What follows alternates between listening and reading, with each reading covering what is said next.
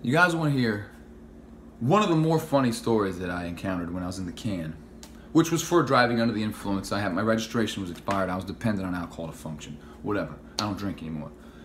This guy came into my cell. It was already 2 to a cell. This was the 3rd. He was withdrawing off all kinds of drugs and whatever. But all of a sudden he looks at me and goes, "Yo, look at me, bro." I'm like, "Yes? Listen, you got a main girl, and you like me, you got a few side girls. Only be licking your main girl butthole. Don't be licking that side girl butthole. Only lick your main girl butthole." I'm like, "Okay, bro, you don't even know." "Listen, don't be licking that side girl's butthole. Lick your main girl butthole, all right?" "Okay, so what am I supposed to do?" "Oh, man, listen, there's a reason I'm telling you all this. I got burned one time before from doing this. You got a main girl, only be licking on her butt." Like, bro, you told me butthole about 50 times. I'm hungry, I'm tired, I don't want to be here. I known you about 2 days now. We family now. I don't know. This guy was awesome. I don't even remember his name.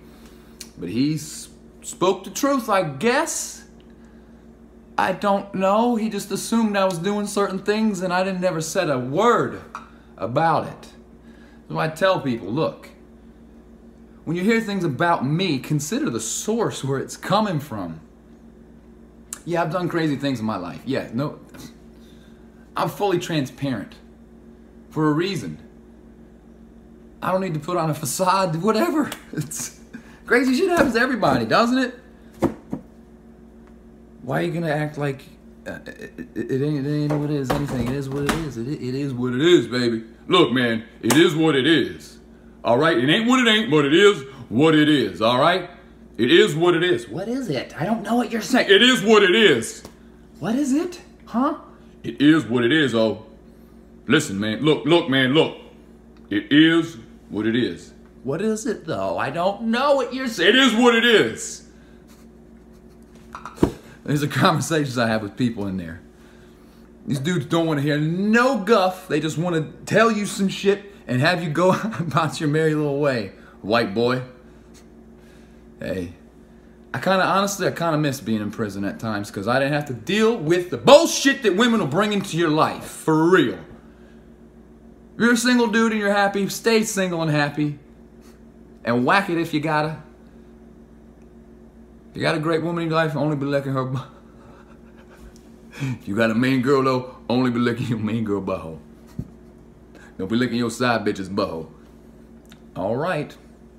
I think he went by the name of, I don't even remember. It was something like a state or something. He didn't even tell me his real government name. But he was a cool dude, and he taught me an important lesson.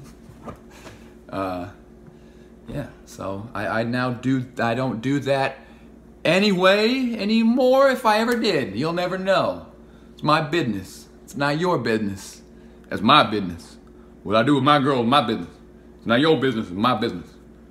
But now my business is on blast. And it's all good. I run my own business and I make a decent income and I'm a good father. At the end of the day, that's all I really care about. I ain't worried about impressing anybody or doing everything for clout. Doing anything for clout. I don't care. I don't care. Come at me. I got all my bases squared away and I'm leaving this state if I so choose. Okay? It is what it is. Good day, guys. Love ya.